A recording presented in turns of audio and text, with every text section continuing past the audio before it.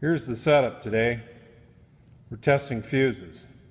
I had a student burn a wire in a circuit on a project at his job site. They had purchased a box of fuses from a local tool supply company, actually National Tool Supply Company. This is a 10 amp fuse. What I have set up off camera is a carbon pile load tester, and the clamp-on ammeter here, of course, is recording what I do. Got a battery bank. I have plenty of current. We're going to load this fuse up.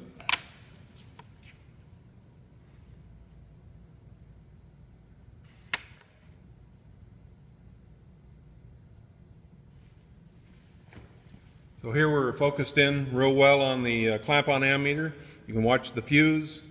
I'm going to load the circuit slowly. Let's take it up to 11 amps, 10 amps, which we would expect the fuse to hold. Remember, this is a 10 amp fuse. So let's take it a little higher. In my experience, the fuses, the good fuses that we buy from our suppliers blow somewhere in this 11, 12, 13 range.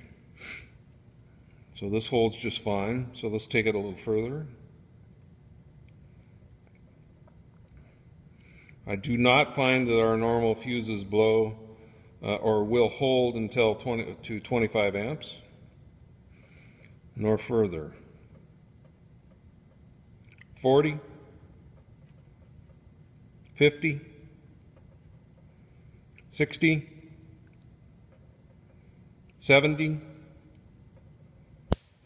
76 amps. We've had some of these fuses blow as high as 85 amps. A 10 amp fuse blowing at 85 amps. Watch out for counterfeit parts out there, folks, because we shouldn't be having to work with this kind of stuff. Thank you.